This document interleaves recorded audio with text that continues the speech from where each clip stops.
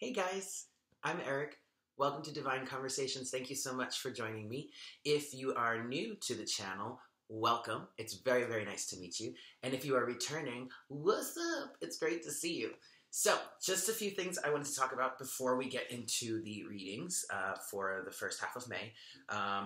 These are general readings, so please take what resonates with you and leave what doesn't. I'm telling the story as I see it, and I'm reading for a bunch of different people. So if something is resonating with you, but I'm not exactly telling the story as it specifically goes for your situation, just take the elements that you feel resonate and place them where you feel that they go, okay? And if you hear something and it doesn't resonate with you, please don't try and make it fit. Just let it go and, continue rolling on with the story until you reach another point where that resonates with you and place that where it goes for you. Yes? I am available for private readings.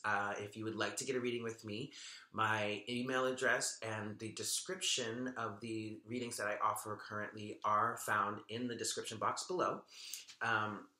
Please go ahead and email me and, we can get something set up. I am very, very happy to help you guys out in this way and help you get clarity on whatever situations you are facing in your life. Unfortunately, I will not be taking any more questions from Instant Go at this time.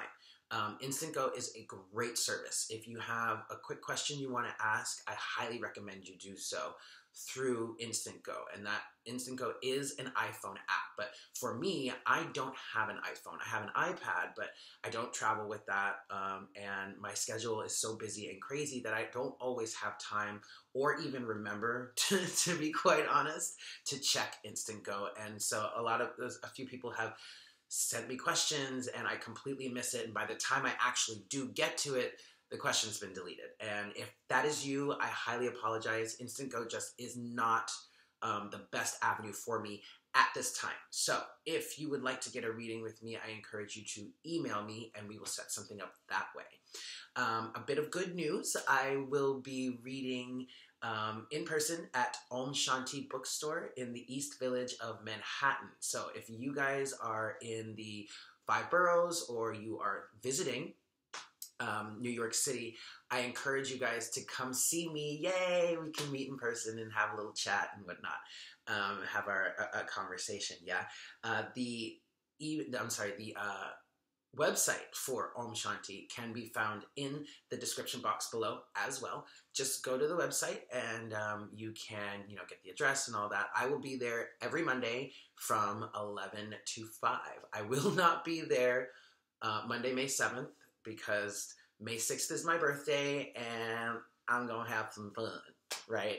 So thank you to Rakesh for giving me the day off because I'm probably going to need it. Just throwing it out there. Let's see. I believe that's it. Yeah. So, without further ado, let's get to the reading. Hello, Scorpio. Welcome to your reading. Yeah, let's get into this. So, we've got this for the 1st and 15th the 1st through the 15th of May. I want to start out just by saying I love you guys, okay? And I say this because it has been really rough for Scorpio in the past few months for these readings that I've been doing for the Zodiac signs. Scorpio has really been going through it. And I'm sorry if my laughter is I'm not trying to make light of it, but I just want to let you guys know that I really do love you and I'm here for you and I'm supportive of you and I may come across stern at times, but it's all out of love, okay? And there's one thing that's coming through from the universe that I want to say. Scorpio is the sign of transformation and death. And so for those of you who are really struggling or have found yourself with some sort of life theme of struggling with transformation and transitioning into new things and allowing old things to die out so that new can come through, this is absolutely why you have, a big part of the reason why you have manifest in this world as a Scorpio sun, so that you can learn this lesson of allowing transformation. Yes? Okay, that was a message that the universe wanted me to deliver to you before we got to the cards. So, let's get into this now. All right, Spirit. Please bring... Spirit. Sorry, let's start over. Spirit, please make me a clear channel for all Scorpios, Sun, Moon, Rising, and Venus. Please bring forward the best messages for Scorpio for this time period of May 1st to the 15th. Thank you very, very much, Spirit. All right, Scorpio. So also, I'm feeling there is a need for you guys to really work on grounding, okay? Taking the lessons that you have been going through lately and grounding them into your physical reality so that you can have an easier time of transitioning, transforming, yeah? If you're really struggling with this lesson or this need to transform and change and transcend certain things, the easiest way for you to really move through that is to ground it into your physical body, into your physical space. Because I feel like a lot of you are having trouble transitioning because you're not allowing it to really take hold in the physical for whatever reason. Okay? All right, Scorpio. So, Scorpio. I'm going to shuffle this one more time. And then we can get into it. Here we go, Scorpio. I'm also feeling a little bit of a disconnect from you guys, but I mean, given what you've been going through lately, I kind of get it. But it's in that disconnect that you're not allowing things to be grounded within your reality, and therefore you find yourself going through the same cycles over and over, yeah? Overall energy, yep, 3 of Swords. But this is you coming to terms with the heartbreak you've been dealing with lately, okay? You're experiencing it. You're starting to see it for what it is. And hey, that's a first step. Princess of Swords in reverse, or the the Page of Swords in reverse. Letting go of this, I want to say, juvenile mental outlook, okay? Pettiness, petty fighting, firing back in an argument, not from a place of speaking your truth and authenticity, but lying and firing back from a place of trying to one-up somebody or trying to, like, you know, prove them wrong when you know deep down they're right, okay? 5 of Pentacles in reverse. Excellent. Letting go of this feeling of lack. Lack of acceptance. Wow, that just came through. That's pretty specific, but that resonates with some of you. Leaving yourself out in the cold. Being in situations where people are taking advantage of you and leaving you out in the cold. But this is also letting go of leaving yourself out of the cold. And if you remember, the title for your video for the end of April was You're Only Betraying Yourself at This Point. Well, with the 3 of Swords here and the Page of Swords and the 5 of Pentacles in reverse, you got that message and you're starting to see it clearly. You're starting to see what's going on in your life for what it truly is. And finally, underneath all of that, we have the 9 of Swords in reverse. Excellent. Anxieties, gone. Sleepless nights, gone. Letting go of whatever is hurting you, keeping you up at night, keeping you from moving forward, keeping you anxious and whatnot. Letting that go. Excellent, Scorpio. Yes. In your storyline, yeah, we've got the 2 of Swords in reverse. No longer being in between a rock and a hard place. Not choosing to not look at things anymore, right? Not choosing to see things for what you want them to be instead of choosing to see things for what they really are. You now are choosing to see things for what they really are. With the 3 of Pentacles upright. Okay, so this is you guys getting down to business, rolling up your sleeves and doing the work. Okay, and working with, and when I say doing, and now what my description here, that just sounded like the 8 of Pentacles, and that might come up, but that's what I'm feeling here, because here you're building, you're doing the teamwork within to reach your goals. Okay, so that's what I meant by that. Next, we have the Fool in reverse with the World. Excellent. So the Fool in reverse here is talking about not being foolish anymore. Okay? Again, seeing things for what they truly are. The world is talking about an ending to this foolish cycle. Point blank. I mean, that's pretty clear and concise there, so there you go. Next, we have the Page or the Princess of Cups in reverse with the Sun in reverse. So, here we're talking about a little bit of love. Scorpio, you're coming to terms with the fact that you have been a Page of Cups emotionally, romantically, actually, is what just came through.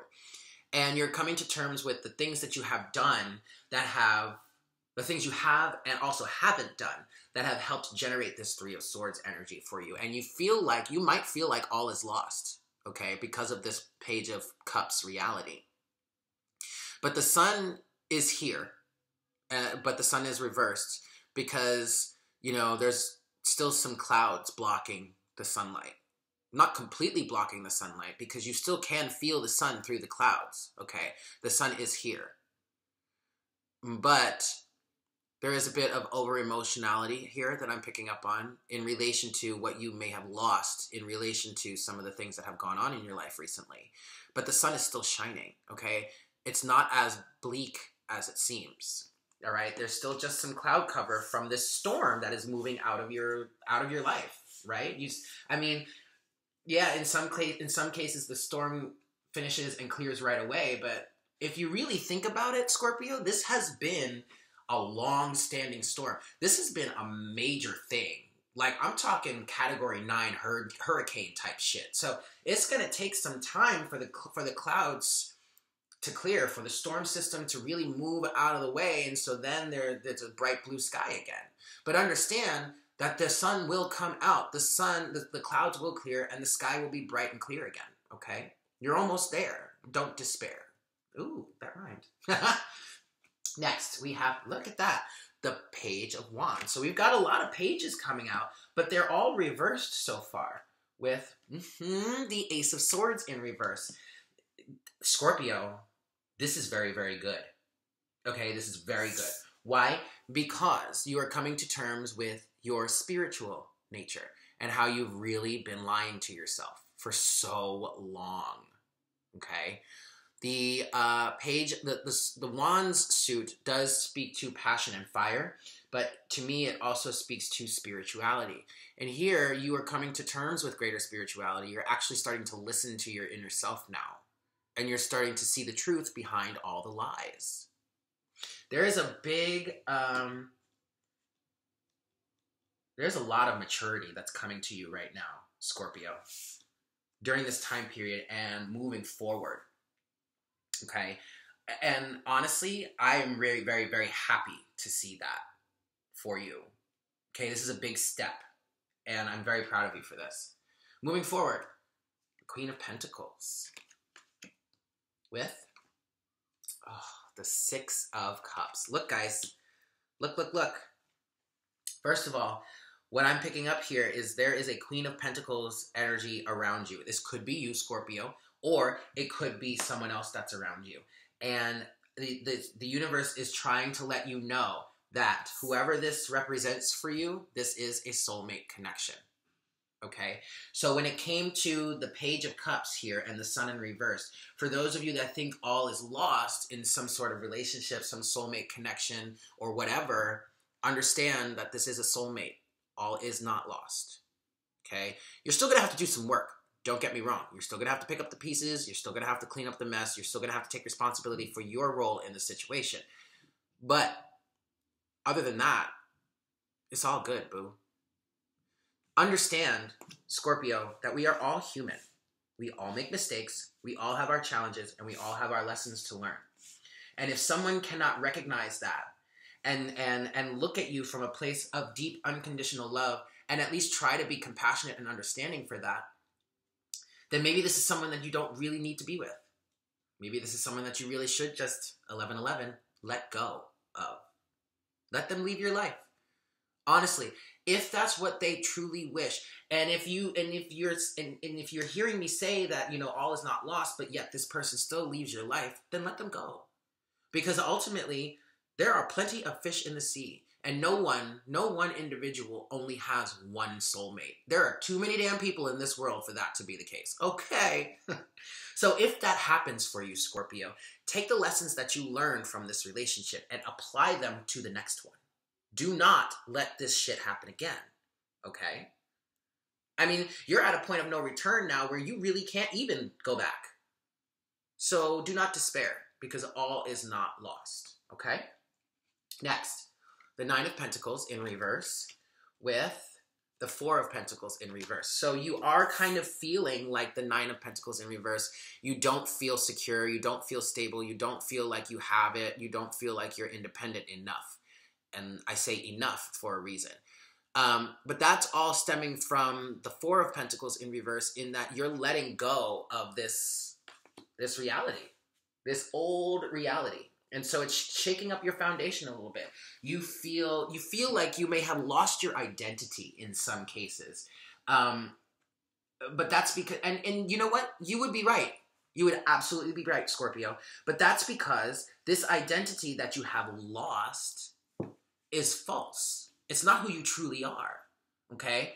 And if there are some aspects of it that are true to you, you have not been expressing them from a place of authenticity. You've been expressing them from a place of twisted societal views, I guess is what I want to say. Okay, so yeah, you may have lost a piece of your identity, but that piece of your identity was inauthentic, so you didn't need it. That's all there is to it, boo-boo. Next.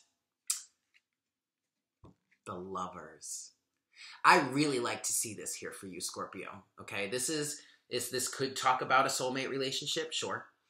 It could talk about a choice between two people, but see, the thing is, this is a card about choices, and it's upright here. So this is saying to me that you are choosing yourself, finally. You are finally coming to terms with yourself. If you haven't done it so far, you're going to be going through a process to help facilitate this choice, to help you see what it is you need to do to be your own best friend. With the Ten of Pentacles. I mean, this is beautiful. This is beautiful, Scorpio. I am so happy to see this here. Okay, you're choosing yourself, and ultimately, you are going to get the things that you desire in this world. Because you're going to go out there and get it, and you're going to approach it from a place of authenticity, truth, balance within yourself, and it's going to bring you all of the material fulfillment you have ever wanted. The family life that you've always wanted. Yeah? Completion. I mean, the tens are about completion also. So the Lovers with the Ten of Pentacles is saying that you're coming to a choice that is going to bring you completion to this physical cycle in your world. Very, very good, Scorpio.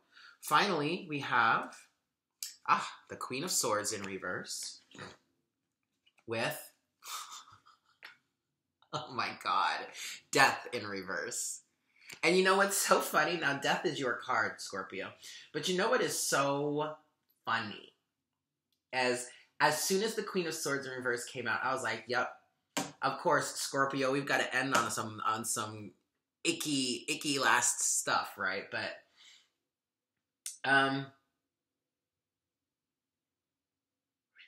interesting. This is a little harder. This is way more obscure here. I'm really trying to figure this out, because we've had so many good messages of you making progress and moving forward, but we still have Death in reverse here. Now, what I'm getting, this is a bit of insight for you, Scorpio. The reason why you may have been so resistant to death, resistant to your own energy, really, is from Queen of Swords in reverse energy. There could have been a matriarchal figure in your life that taught you some very negative things surrounding death and transformation. You could have adopted a Queen of Swords in reverse mindset in which you were just, it's almost like you took death to an extreme and just started trying, I don't know. I don't want to say it that way. You just took death to an extreme. and used it against yourself and others instead of using it as a tool to facilitate healing, transformation, and the expression of greater authenticity. Because you do have the power to do that, Scorpio. Okay, so good. That's not ending on such a bad note. That's more of clarity and advice for you there, Scorpio. So take that as it resonates with you. Yes? All right, Scorpio. So there you have it. Thank you so much for joining me. I'm very happy that we had a much better reading for you. You guys have been really been going through it lately. And you're wising up, you're leveling up, you're maturing.